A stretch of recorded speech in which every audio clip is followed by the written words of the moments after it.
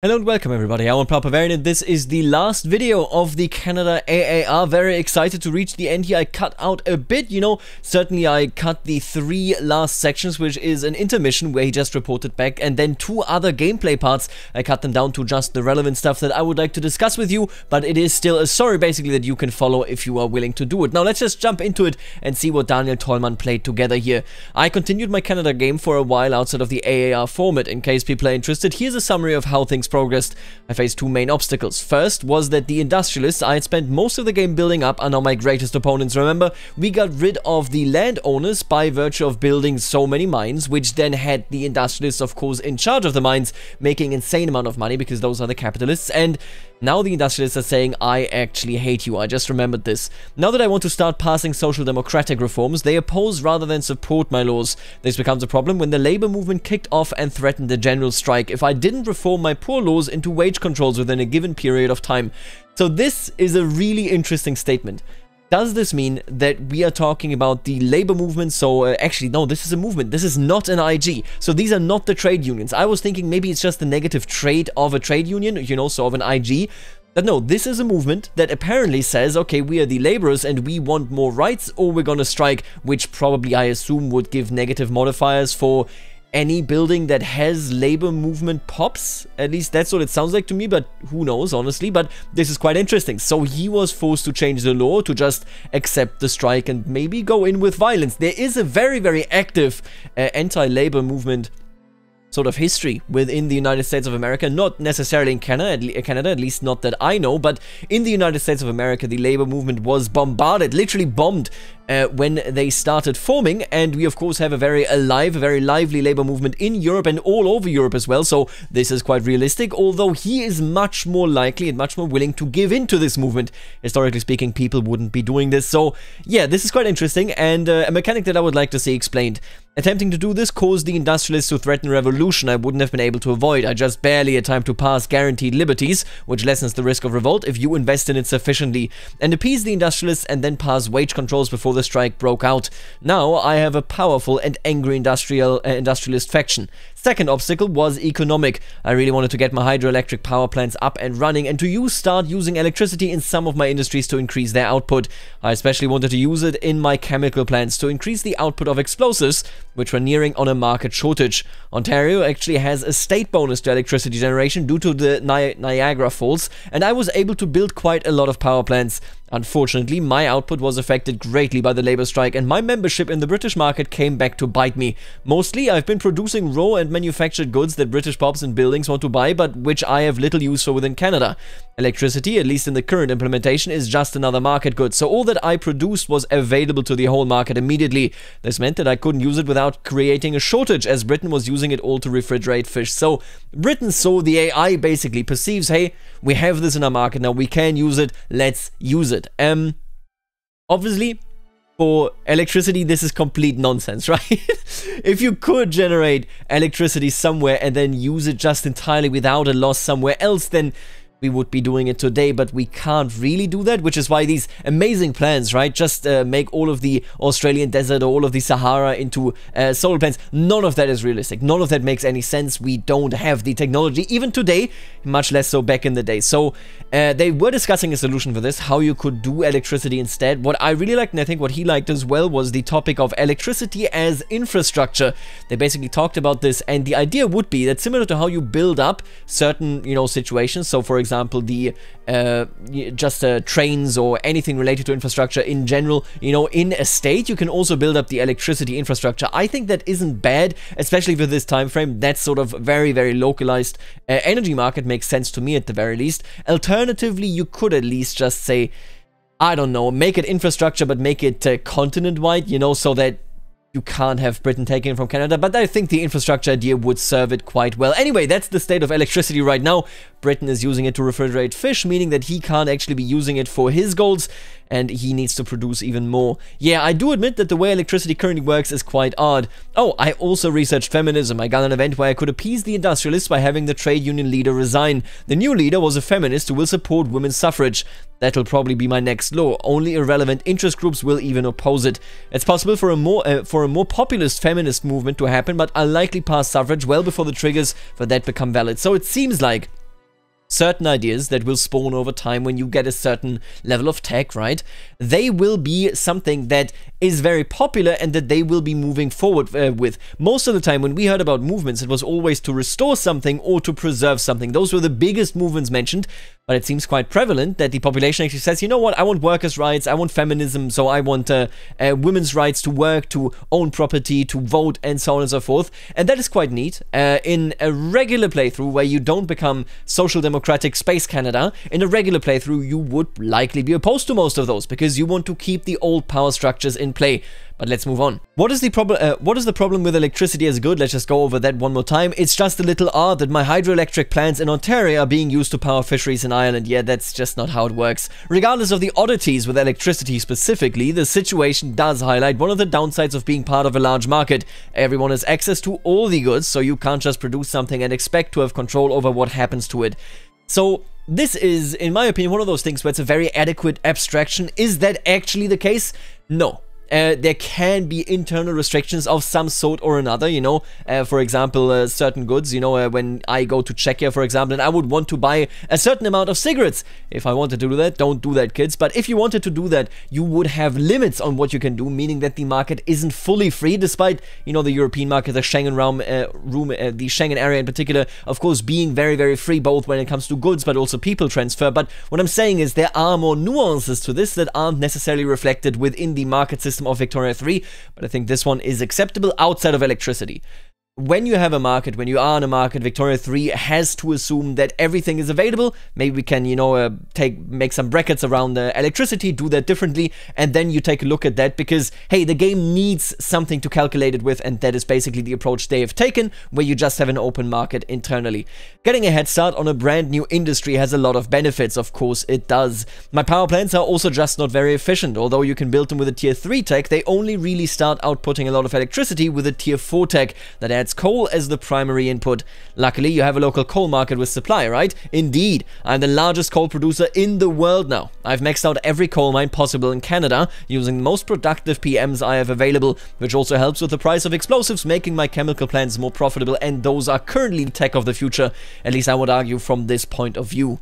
I think my current research is dynamite, which will make my mines even more productive, though I won't actually need to use that for a while. I produce so much coal that it's not especially expensive anymore. Coal mines are still profitable and a huge contributor to my GDP, but they don't instantly enrich everyone who works there anymore. Remember, they have such a huge standard of living, all because of coal. At this point, would rolling back on coal PMs be a good idea so that you produce less, getting an artificial shortage, making it so that it's worth more and you can make more money off of it? Well, I don't think so. Rolling back to older PMs would make my chemical plants less profitable, and again, those are the current moneymakers. But it's an interesting thought, and I love that you can have this thought in Victoria 3. In Victoria 2, you could have this thought, but in a very roundabout way of actually closing down certain factories, that sort of stuff, right?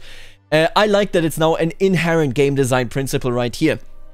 I'm a little worried about what will happen to my economy once oil starts being used. I'm very reliant on coal. I'm suppressing internal revolts by making my society so free and democratic that pops prefer to use the established political process to voice concerns rather than taking to the streets. This is a very unique playthrough, and it basically can be described in this one sentence. In a normal playthrough, in a normal monarchist Canada playthrough, you wouldn't have purely industrialist and trade unions circumstances. You would have circumstances where you want to keep the landowners, where you want to keep the petite bourgeoisie in power, right? So then you might have open revolts. In this one, since you are highly democratic, since everybody has rights, yeah, everybody uses the democratic system. There is something that could be argued, and I mean, they try to, right? But there is something to be argued about maybe the petite bourgeoisie needing to be, and it will come up later as well, a bit more sticky in their power base, making it so that they could rise up in an attempt to reinstitute the proper monarchist circumstances. He gets lucky here, none of that happens, but yeah, right now a very different playthrough from what I think is at least would be a normal playthrough. Those fools think they can win elections and pass the reforms they like. This is of course spoken as a player basically because he knows that they won't be able to do it. Maybe you could artificially increase the demand for coal by making more products with it. I actually don't make steel in Canada at all, so that is one of the products that could be used here. I've never really investigated the viability of the industry in my market. It does seem to undermine the uncertain possibilities of elections thing when the player can functionally prevent any law from passing except those that try outside the law means. Right, so unless somebody rebels and you lose the rebellion, there's a good point here by Lawsome, I feel like. Unless they lose that rebellion, they will be in a situation where the player always knows what will pass, what will be done. but it is also, honestly, I'll just, the way I will describe it, and this is not about balancing or anything, but if you are in a circumstance at any given moment in Victoria 3 where everybody is rich and happy and educated, you will get a very progressive society in the sense that they are fine because they're not losing anything. They don't have any values that go against it. Things have changed significantly there, right? If you achieve such a circumstance, which is utopian in the world of the 19th century, then what is happening in the game here makes absolutely sense in my opinion. It's more that I know damn well that they're not going to win. Yeah, that's exactly what it is. The Mackenzie Union coalition is really strong, while the petite bourgeoisie and industrialists will not team up together to oppose me, at least for now, so they are not running as a party. Whatever that means gameplay-wise, we don't actually know. Can't you restrict the export of goods outside of your country? Yeah, my membership in the British market prevents me from having that control. We didn't know for sure about this. It was always something that has been hypothesized, and I think this absolutely confirms it, that the market leader is only ever the only one that can set tariffs, that can make trade deals to a market. I believe this is just a fact. It makes it so that it's very clear. You have it very easy to read information about a market as long as you know who the market leader is. So this does make sense, but man, yeah, it's definitely a big negative, a huge negative to, even if you're freely, voluntarily in a customs union, right, to be in a customs union, because you lose all of that. Let's say, for example, I don't know, Bavaria joins, and I mean, they are in 1836, they are in the Zollverein. I wonder whether there is a way to gain the customs union leadership. But that's a different question, I suppose, because until then, I mean, yeah, you need Bavaria, you know, or rather you need the market as Bavaria to do something to really benefit from things. You don't even have a port at the end of the day, but what has to be said is, if you can't take the customs union over, then you will always be in this position where you basically are losing out on an entire part of the game.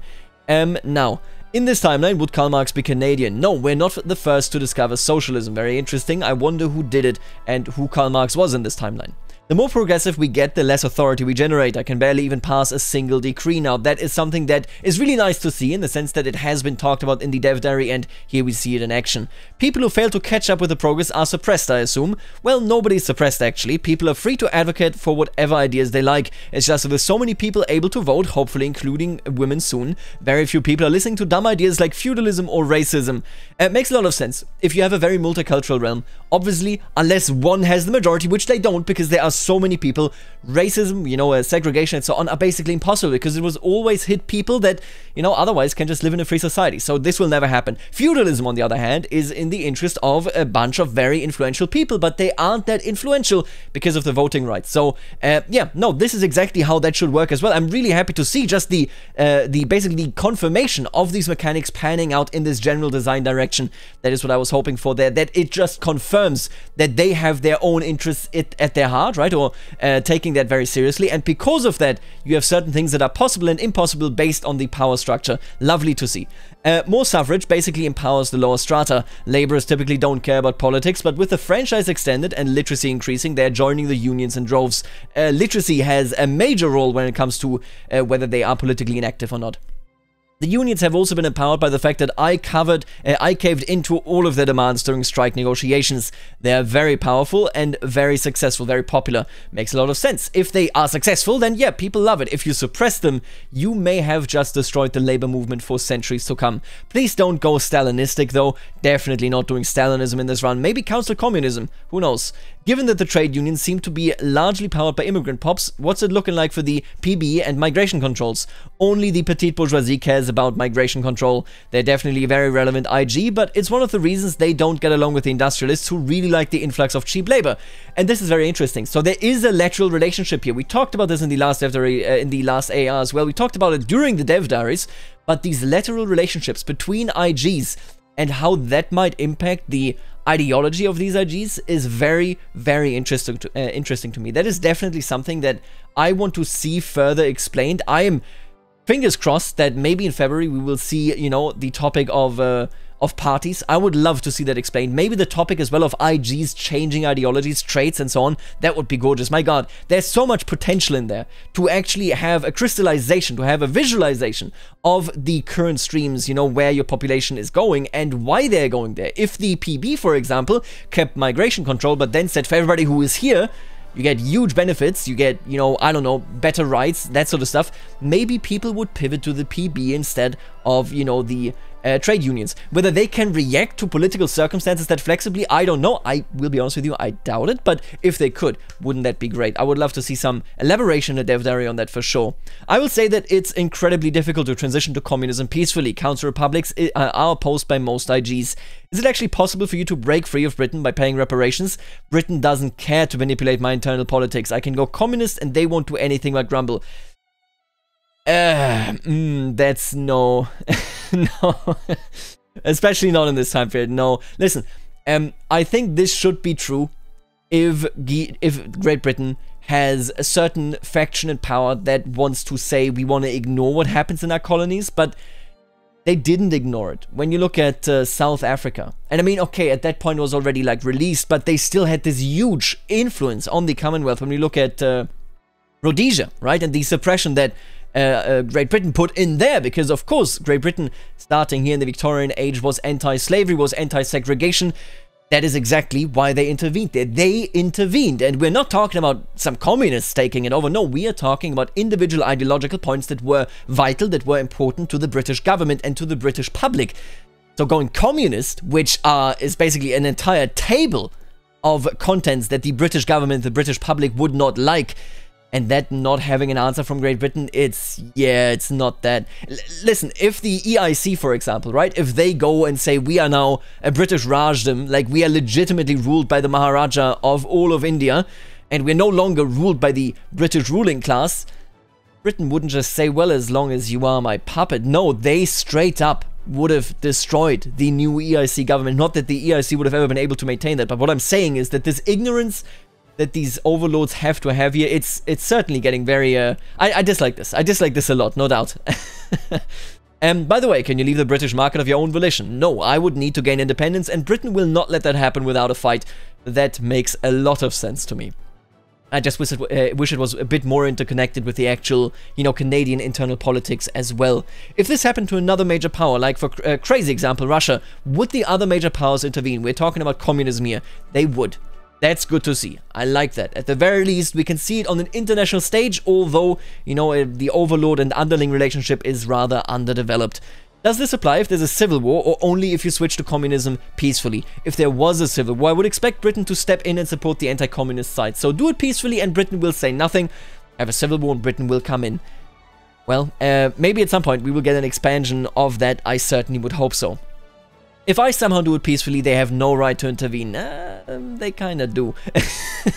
Can you do that? Or is it hard? Very hard. Nearly everyone will oppose it. I need to engineer a situation where only the trade unions are powerful. For the moment, I can't even pass the law to begin with. The labor movement wants labor rights rather than the abolition of capitalism at the moment. That makes sense. It's a much more pertinent issue.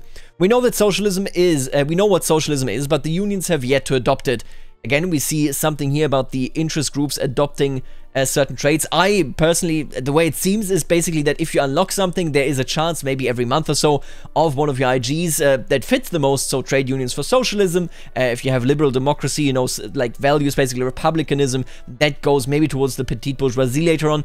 But I would hope that it might be a bit more dynamic. You know, I would like to see something where if you are agrarian, if you are very, for example, Christian, I mean, Catholicism literally has an answer to socialism, right? Distributism.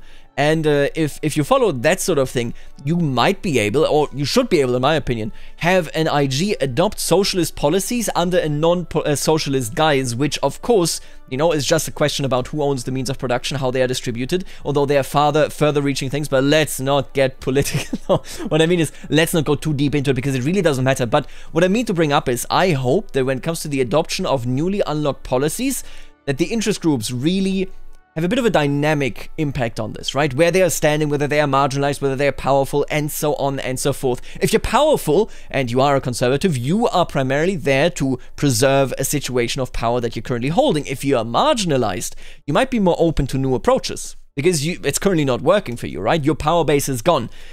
We will see that a bit later as well. Let's take a look at this. Right. Oh, that reminds me, the poor laws were giving the industrialists 30% more political power due to my high investment in it. That is pretty insane. Replacing it with wage controls has entirely removed that extra power.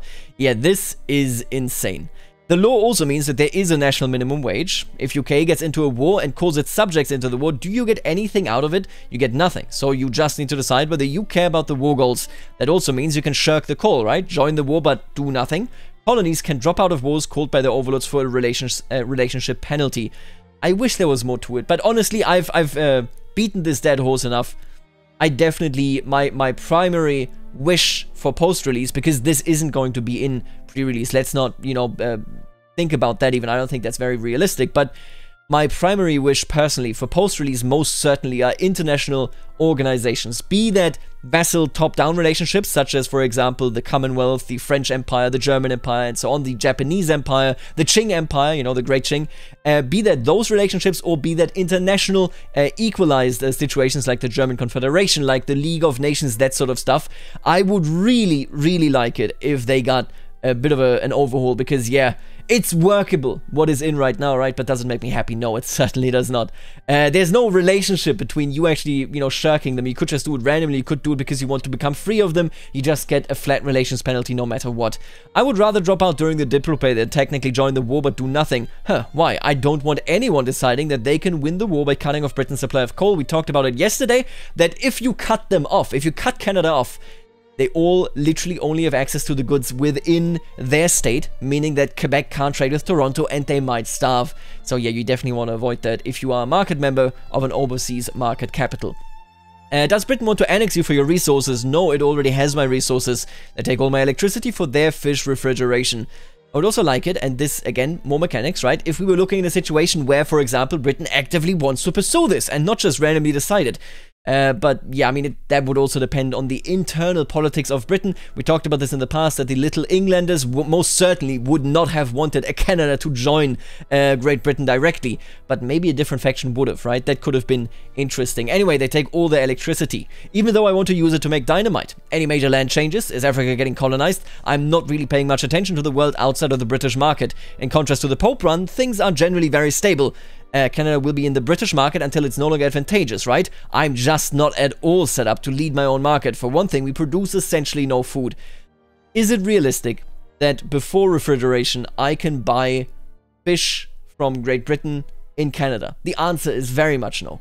But the reality is that unless you implement different market thresholds where, for example, certain goods that are perishable must be traded on the same continent or in the same strategic region, whereas others that are non-perishable do not have to be traded this way and can be traded on the entire market, unless you implement that. And at that point, you really, really overthrow what the market system right now is in Victoria 3.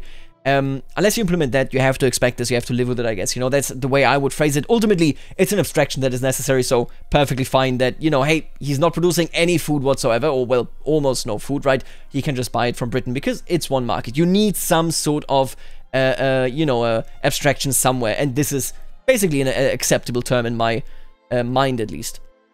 Canada currently has only 4 non-marginal IGs, and I'd like to reduce that rather than increase the number. Let's take a look at them. There's the intelligentsia and unions on the government side, and the industrialists and PBs, so the petite bourgeoisie, in the opposition. Devout, utterly marginalized since the separation of church and state, is this correct? Yes, there are no laws at all giving them power, and their usual agricultural power base doesn't exist because we do not farm. Do the US have tried to expand to the Pacific? I think you need taxes to start manifesting destiny. They don't have taxes. Not that that stops them from just starting place to see stuff, but AI is much more likely to want California after they develop ideas about their natural borders. Feels like there should be, and this is a very interesting point that we're definitely going to pick up here, there should be a bit more stickiness to the power and influence of IGs. It's not entirely determined by economic materialist factors, and it seems odd that a religion could go from established to marginalized so quickly. Pops aren't going to rapidly abandon their beliefs, even if they are changed by circumstance over time. People are still religious, but the political power of the organized state religion has entirely collapsed. Plus, we have many faiths in Canada now. Huge numbers of people are Catholic, Jewish, or Orthodox. So, this is a really interesting point. I fundamentally agree with ADS21 right here. Is that a Formula 1 meme? Anyway, I fundamentally agree with that. I don't think that it's entirely unrealistic, but it's somewhat unrealistic. What I mean is, if you want some examples of it taking a while, especially in pre-totalitarian states, to reduce the power of someone, I invite you to look at Bismarck and his church, you know, the church fight, the church, what's it called in English? Kulturkampf, right?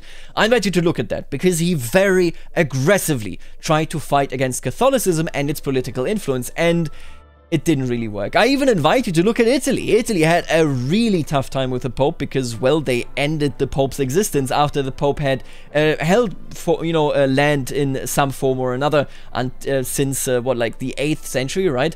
And I will tell you that it's not that successful. If you look at other countries that were totalitarian, well, not totalitarian, it's the wrong word, that were very clear dictatorships, the Kaiserreich wasn't per se a dictatorship, but when you look at, for example, Poland under communism, right, or under socialism, well, listen, don't worry, okay? What I mean is very much still religious. The power didn't really move away, and you could argue, and you undoubtedly should argue, that Poland in the 1980s and then towards 1990 had the power of the Communist Party eroded because of the church, similar to how East Germany had a lot of their power base that was in the opposition come from the Protestant church, right? These are interesting things because what they show is that there is a certain degree of stickiness. Doubtlessly, there is a certain degree of stickiness that still leaves you with influence. You can't just get rid of this. I think maybe marginalization should be something that happens less quickly, but there's also a different angle here, where it's completely viable, in my opinion, to say the marginalization does not mean that they don't have people that would like to go towards this faction, but it could mean that they currently do not see the opportunity or the option to really support them. What do I mean? Yes, as much as the Protestant churches in Poland, or in Poland was the Catholic Church, but the Protestant church in East Germany, as much as they supported the opposition forces and ultimately had clout in this system, right, take control and make it so that the dictatorships fell, we're looking at a situation where for the longest time nobody dared directly say, I, you know, openly support this, screw this system, screw it, get it out of here, right? None of that stuff for the longest time during the existence of these governments was something that was viable. And if that isn't marginalization, then what would be, right? So the way I kind of see it is that maybe more stickiness is something that you want to have. But marginalization does not mean that they don't have an extreme power potential. I think it just means that currently they are not going to be able to muster that potential, to bring it forth and really throw a wrench into the opponent, right? I think that both of those are correct statements, right? We might want more stickiness, but we also have to accept that even if you have potential, you can't always actually unfold that. And what I am thinking about, and this brings us back to the interest groups potentially needing, or, you know, it would be nice if they were very dynamic in how their traits could be based on whether they are in power or whether they are marginalized. I do feel as though there should be a chance that a devout faction, right, that may be very agrarian oriented, that may be oriented towards certain things, towards discrimination and whatnot, is able, if they are marginalized, to more quickly and more likely maybe to abandon and to adopt a certain range of policies. Let's talk, for example, again, let's talk about distributism. I believe distributism or distributionism. Don't worry about it, okay? I'm mostly talking about this sort of stuff in German, so the English vocabulary is not really present for me. But what I'm saying is, they could be adopting that if they are not in power. If they are in power, then they would be very interested to keep their already existing voter base and power base in control, which are the landowners, right? Or, well, people that are primarily from rural circumstances. But if circumstances change, the IGs should also adopt. Or adapt. And it should adapt depending on their circumstances. I would really like that, so I'm arguing both in favor for stickiness, I'm arguing not in favor of stickiness, more of a rebound, you know, a bounce back, and I'm arguing very much in favor of maybe ideology of marginalized IGs changing much more frequently. Maybe that's already in, I don't know, but this is a super interesting debate. People don't stop being faithful just because there's, you know, power, or rather their faith currently does not have any influence in politics. They do not stop being faithful, but the clout, obviously, is pretty gone. Anyway, people are still religious, right? Shouldn't the church still have influence over the people? Again, they lack their traditional power base and there are no laws arbitrarily popping them up. Nobody wants the Anglican church to be politically relevant, so they are not perfectly fine in my opinion. But maybe when the laws, such as the religious school laws, right, when they were removed, maybe there should have been a stronger reaction from the church. But we don't know how the how close revolutions, etc. actually were as he was playing it, because this is just in writing. So they have no money and no one is helping them. They have no money, unlike, say, the industrialists who have a huge amount of wealth. But coal miners aren't arbitrarily less religious than farmers. That is entirely correct. The church is really not speaking to their material or social interests, though. If the standard of living of pops decreases compared to previous years, does it lead to any particular turmoil or agitation? Yes. A lot of the Yukon gold was depleted, which created a lot of radicals in the middle of nowhere. I really like this. The question of suppressed IGs and whatnot. I think stickiness, rebounding, and changing the ideology of an IG to a certain degree, I think those should both maybe play a bigger role. That could be quite interesting. Right, I spent a lot of the game orienting my economy around the heavy industry, around Great Britain, of course. Seeing how you said that quick and large economic booms can both be a blessing and a curse, because you'll eventually go down and suffer from turmoil. Does this mean it should incentivize players to grow their economies gradually, not all at once? Well, that's the safe and cowardly way, sure. I prefer to ride the boom and use the money to invest in other industries so things don't fall apart when the boom ends. Okay, Keynes. As a smaller nation, risks are often worth taking because the alternative is staying small and irrelevant. One thing we haven't seen much of in this AAR is rural economies. That was the plan for Russia, but the game crashed. Might try that again sometime. I would really like to see basically a permanent dictatorship, or a permanent monarchy, where you never liberalize, that sort of stuff, and then see how many rebellions you get. I guess one downside of my AARs is that you are only getting my playstyle and my commentary on things that I personally find interesting. That's a fact. We talked about it actually, I talked about it with my friends, and I basically was saying, I like the AARs, I'm a big fan, there's a lot that is revealed and that can be talked about, but we see, for example, no events, no event lines, storylines, right? No journals, nothing like that, no decisions taken, no actual changes, and that certainly gives us just a very one-sided impression. This one, for example, is primarily just about I'm changing laws and I'm doing economy. Still, hugely interesting, but there's so much more going on that we're not learning about. Obviously, these only give a certain part of the picture. I think it's Canada time again. This is I believe the last image here, not sure. Confederated Canada continues here. I still need public healthcare, but I guess things have evolved a bit. New goal is social democratic utopia. So I've run into a bit of a blocker in terms of reforms. I have this really powerful capitalist class who really do not enjoy things like workers' rights and welfare. Their power bases are the industries that support our economy. Coal, wood, motors, chemicals. These industries are the very same that the trade unions draw their own ranks from, so I can't just transition my economy to other industries to disempower the capitalists. I need to figure out a way to continue passing reforms without the industrialists overthrowing the government. This is a contraption of his own design. He made these people this rich, and I love that. If what I do today is ideal, tomorrow it could be suboptimal, because all of a sudden I have a huge, very powerful opponent. Big fan of this dynamic. One thing I can do is invest further in internal security through my guaranteed liberties law. This will make revolutions much less likely to succeed, but that just gives me a buffer. I'll still hit a wall eventually. Will stronger income taxation help curb their power? I expect it would. Relieving the tax burden from the lower strata and adding it to the upper strata will definitely even out the balance of power. Our current income tax law is payroll tax, which primarily puts the tax burden on the lower and middle strata. I could actually move to proportional income tax without radicalizing the industrialists. Changing the face of your political stage via Texas. Victoria 3 is gonna be... That's gonna be fun. Trust me, you can't really do that anywhere else, because everything else would just be optimal or suboptimal, but here it's like, yeah, let me just tweak this here to make them angry, but also to, you know, disenfranchise them a bit. I think I'll let the industrialists cool off from all these other laws passed for a while I expand my institutions. Then I'll try for a proportional income tax. And while that's all going on, I think it's time for women's suffrage. This is the first time that one of my reforms has actually been opposed by Mackenzie's intelligentsia. Liberals like progress, but not too much progress. Of course they don't, because they now are in the power-defending situation. We have to really make that clear.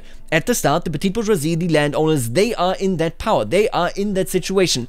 And maybe, you know, for example, the intelligentsia wants to go further with that. But once the intelligentsia is in power, I mean, that's their ideal. Right? Once the trade unions are in power, they will reject getting rid of their own power. Who wouldn't? I mean, that is one of the most core principles, I think, of governance. It always will try to protect itself. I think it may be time to form a government that does not include the intelligentsia. Now it's time for a new governor. Gordon Maitland is leader of the trade unions, and he has a strong feminist belief. He firmly believes in the need for universal women's suffrage. Very nice. Since we're passing a law that the intelligentsia don't like it, we've also kicked them out of the government. We are no longer getting their bonuses.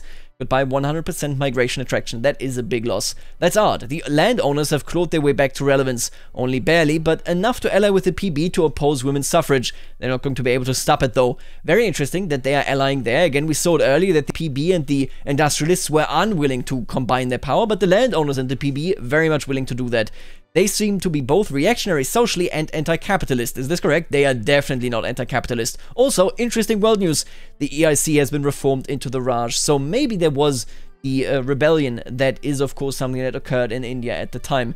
Is it still its own tag, or is it directly owned? It's a separate country, so EIC basically just developed. Maybe this gives them more prestige. Maybe this is like a higher stage, right? A formidable? Who knows? Oh, I see where the landowners are drawing power from. There's no jobs in the more remote areas, but they still receive some migrants. This has made subsistence farms return, and those employ aristocrats which support the landowners. We can address this by developing more of the country. Interesting. Which country gave Canada the most migrants? UK. English and Irish are the largest non-Canadian minorities. Oh dear, Governor Maitland was assassinated. This is bad because his feminist ideology was the only thing making women's suffrage law possible. By whom? The PB are most likely responsible. See, this is what I mean. We will never learn what this actually means, what actually happened, what actually occurred here. But I'm so interested what the implications, what the reasons, and what the results of this assassination by the PB are. There is so much that could be done with this, so much. And we will never learn about it until, you know, we actually learn about it in DDs, on actual gameplay, that sort of stuff. Because in this AAR, not elaborated upon. The new government is Jacques Laurie. He's a radical, which isn't terribly helpful to us because we've already had a radical government and passed most of the reforms. Again, still not sure about that nomenclature there. We actually have only one law that gives power to the landowners, peasant levies. If we got rid of that, we could possibly marginalize the landowners again. Is the suffragette law being dropped? Unfortunately, yes. It has no support anymore because the faction that did support it while he was in power, the leader that actually had that as their ideology, is no longer supporting it. They're not interested in the law, meaning they won't help pass it. That is how that happens. The leader of an IG will have their own trait, and that trait influences what the IG likes and dislikes in terms of laws, and this one, they're no longer interested. Yeah, they don't really care. I'm going to pass a law that the PB actually approve of. Professional army. For the first time in a very long time, xenophobia is not activated. They aren't that unhappy anymore. Things are looking good. Haven't had such a high standard of living since I was one state minor Ontario. Look at this. My god. Impoverished are 14.5, so that's the lower strata. Middle strata is prosperous, and the upper strata is affluent. Literally a paradise in the 19th century. How likely is that, huh? Earthquake devastated Washington, but nobody lived there, so nobody cares. How are the IGs looking now? Very powerful trade unions and industrialists, powerful intelligentsia, and PB very weak landowners. Everyone else is marginalized. All Canadian residents are guaranteed welfare that puts them above the poverty line, and all workers are guaranteed a living wage. The price of wood has dropped to dangerously low levels. I'm not entirely sure what the cause of this market crash is. Consumption seems to have dropped. Hold up. It's not just wood that's the problem. Nearly all of my industries have started failing. What's happening here? Alright, I'm fairly sure I see the problem. The minimum wage is so high that no business is profitable. That's pretty... Honestly, that's pretty funny. The predictive nature, you know, the predictive stats appear to not have helped them here. That's kind of funny. This would potentially be resolvable if I didn't employ capitalists in my industries, but we are a long way away from seizing the means of production. So basically, since the capitalists take money out of it, right? Instead of distributing that money properly and, if necessary, reducing the income of everybody, that is a different ownership model, right? But as long as they are capitalists, they will insist on their payment. At least that's how I'm reading this. And since they insist on their payment and the minimum wage is that high, all of a sudden, you're in the minus, right? That's basically the idea here. I think I need to reduce minimum wage for now. Because the capitalists take most of the money the industry makes? Yes, exactly. How did any of that lead to a market fail? I misidentified the problem. It's definitely true that prices of some of my goods are a bit on the low side, but that was the case months ago, so that won't be the ultimate case. This is all very unfortunate. My standard of living was over 18. I guess that'll drop when I reduce minimum wage. Literacy is up to 70% now, but that might drop. Schools are still private, and I expect that people were only becoming literate because they could afford private schools due to the high minimum wage. Really ought to get public schools. Yeah, makes a lot of sense. But otherwise, the other option was to crash his entire economy. On the plus side, the trade unions really come out on top in the recent elections. Mackenzie is dead. Some very foolish people decided it would be cool to smash 2 trains together, and Mackenzie bought front row seats. Another assassination, yet again, very interesting. This turned out badly for him. In honor of Mackenzie's radical struggle for progress and equality, we are researching anarchism. The standard of living reduction from reducing minimum wage is going to create a lot of radicals. This isn't good. I think we'll end it here for today. I'm going to take advantage of a drop in COVID booster clinic. Remember to get your booster, folks. It's time for the thrilling conclusion of Confederated Canada. Let's finish this. Through extensive economic micro, I was able to mitigate the problem through the use of technology. So we were in a very bad situation of standard of living losing, and he mitigated it. Let's take a look at it. Inventions such as the steam donkey allowed me to activate production methods that automated my industry to a greater degree, generating more outputs. This requires more material inputs like coals and tools, but the reduction in less qualified laborers meant a huge reduction in wage expenses. This did slightly empower the industrialists and disempower the trade unions because, you know, they got kicked out, they changed pop profession and so on, but not as much as you'd think. Although we employed less lower strata pops overall, we employed more machinists who are more likely to be politically engaged, and those machinists make excellent wages due to their profitable places of employment.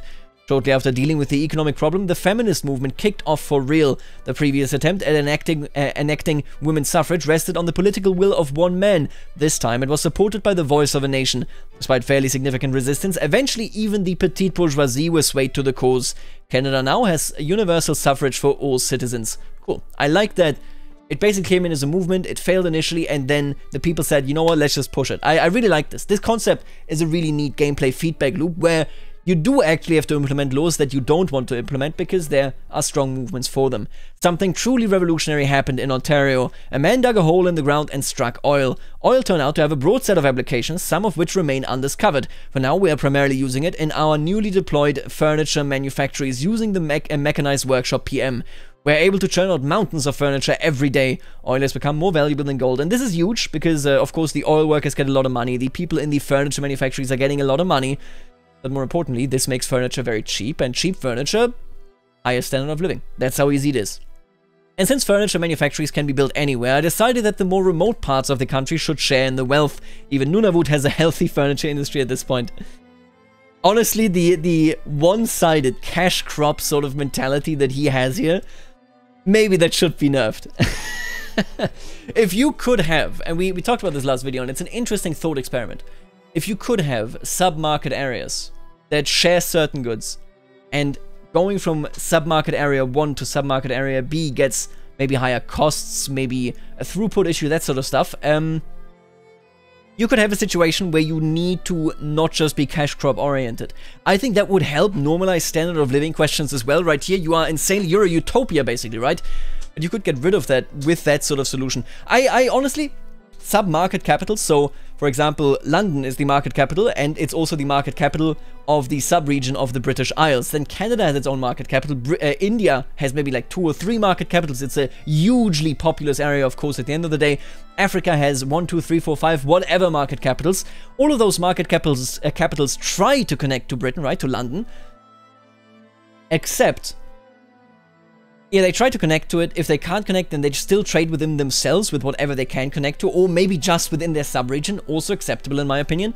But maybe some goods can only be traded within one sub-region.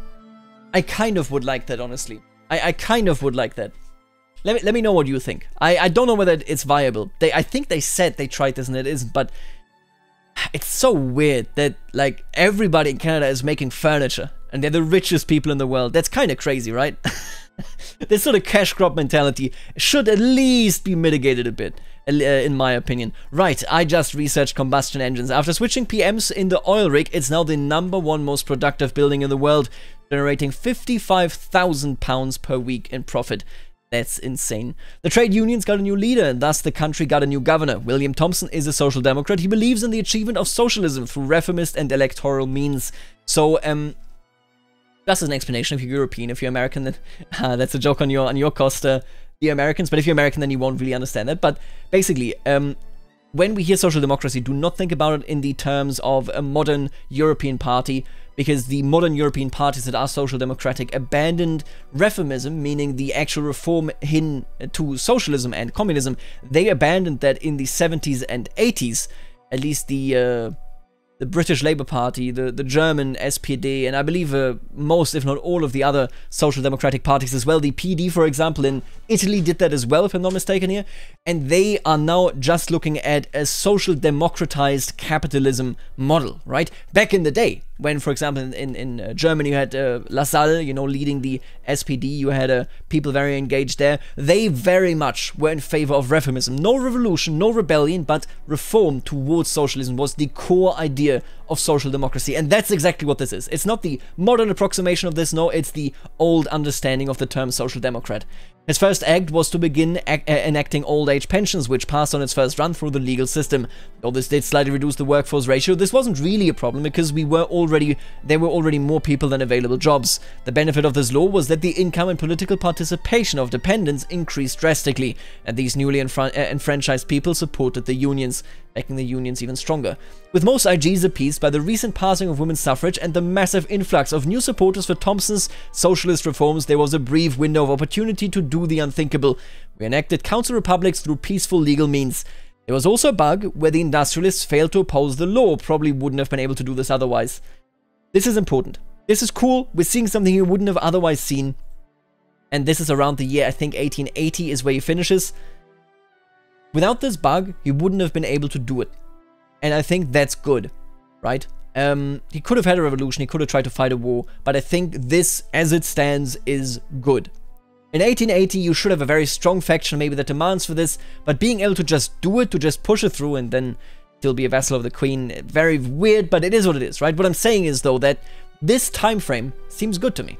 1880 is just when, in Germany, for example, the very intense fights against social democracy from Bismarck's governments, was in its height, basically, when it really proceeded into it, and when he began passing reforms as well to make it so that nobody would vote for the Social Democrats, which didn't stop them. The Social Democrats would become the strongest faction at the time in the Kaiserreich. It's a very interesting history to begin with.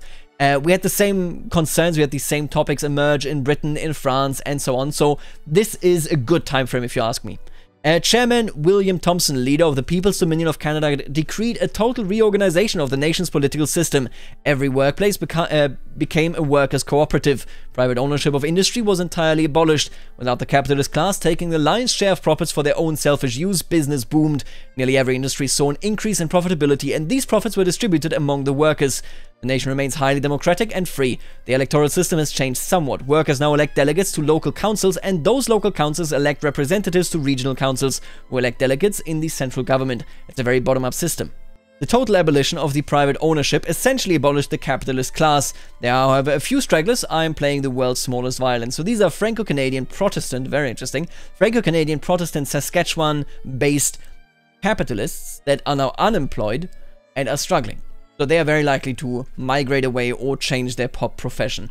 Child labor was abolished and the education system expanded. Oddly enough, Canada never moved towards public systems of healthcare or education. Because my pops are so wealthy, private systems are actually more effective than public systems.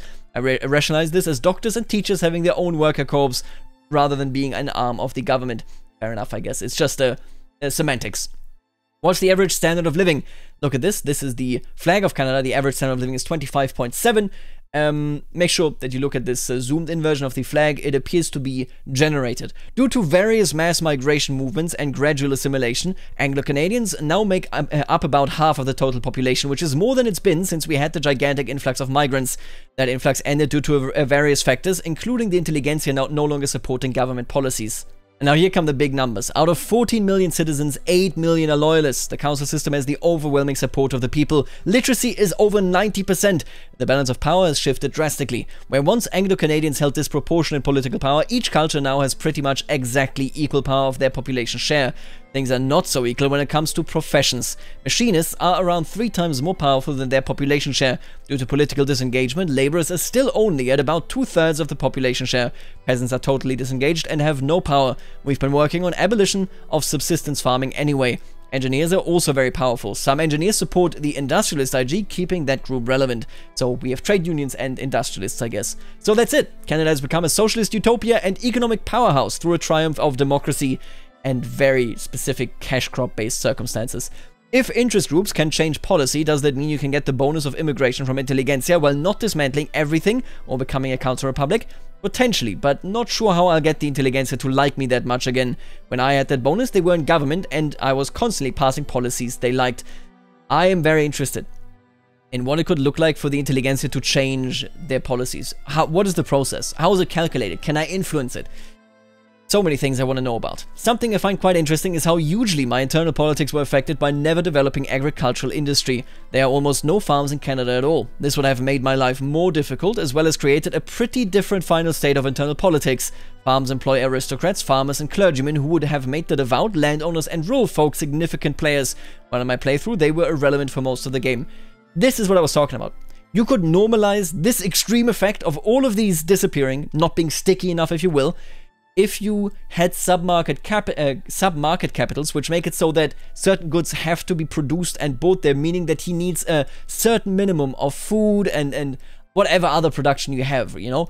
That is the sort of thing that I think would actually help a lot. Yeah, no, my biggest takeaway from this AAR doubtlessly is that if they are viable to be implemented, sub-market capitals maybe per strategic region would be a good idea, in my opinion. The Council Republic law also specifically empowers machinists and farmers. A more agrarian communist Canada would have to contend with a very powerful rural folk IG. Is this actually in the AI logic? They take the opposing side in revolution against McGovern, so this is if he were to have a revolution instead of just the reform. Overlords won't start plays to force their subjects to change their government. Yeah, come on. Which year is it? 1880. It's a good year to at least have a strong labor movement. What he did, he obviously was over the top, but there was a bug involved, very special gameplay, etc. You get it. Compared to previous playthroughs you've done, how fun was this one? This one was very fun and a lot more varied than I was expecting. The early one province minor boom was fantastic. I enjoyed adapting to having to integrate more and more Canadian states. Mackenzie was super cool, especially his death, and the bumpy road to socialism was interesting. It certainly sounds like it. Oh yeah, was the Canada Communist flag auto-generated? Almost certainly. If we ever design a communist flag, I'd want a maple leaf. I like that. Are there no disadvantages to worker corps in Victoria 3? That depends on your goals. If you want a capitalist society, then worker corps are the mechanisms of Satan, because they would get rid of the pop power that you need to be powerful. But financially, worker corps are just better, at least in the current build. That's balancing. We need a British GDP per capita to see who is richer, a Canadian or a British. British GDP per capita is 3.39. Ours is 17.20. We're winning, and they're winning so much they're gonna get tired of winning. That's insane. These are insane numbers, quite frankly. It can't really just be described otherwise. I would like it if yeah, no, if there was some sort of mechanic to make you have less profitable production sites, such as, for example, you know, of course, food, you know, basic stuff. Daniel did say worker corps are financially better, right? This should provide more context, and there is also a bug here. You will be able to see that you need baking powder for being a publicly traded power plant, and you don't make power out of baking powder. But basically, this one, you can see right here, if you substitute this, right, minus 8.41k. If you go to publicly traded from worker corp. Worker corp just makes you a lot more money. So self-evidently, you shouldn't be doing that, right? It has to be rebalanced. Can be rebalanced. I'm sure it's just some number tweaking. I'm curious though, what's the difference between publicly traded and privately owned? Currently, public companies just employ even more capitalists, making the business drastically less profitable to no advantage other than maybe making the industrialists more powerful. This should be changed before release. Good to know, good to know. It's somewhat saddening, of course, that, and I mean, this has been known for a while now, but I do want to bring it up. It's somewhat saddening to me that publicly traded companies, you know, there is no like national stock market or anything of that sort. To work in that building as one of the owners, you still need to live in the same state, right? And with the conglomerates formed, especially in the later period of this time frame, be it in Canada, in Great Britain, or be it in Germany. I mean, just look at ThyssenKrupp, right? Look at everything related to our industrial sector. Really, it was all a giant conglomerate.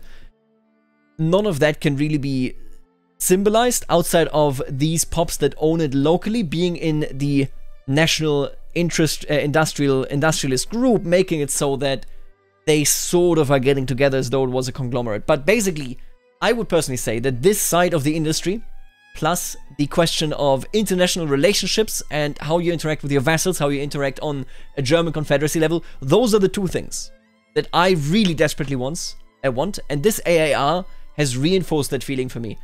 But that's it for today, and that's it for this AAR. I will see you later, alligator.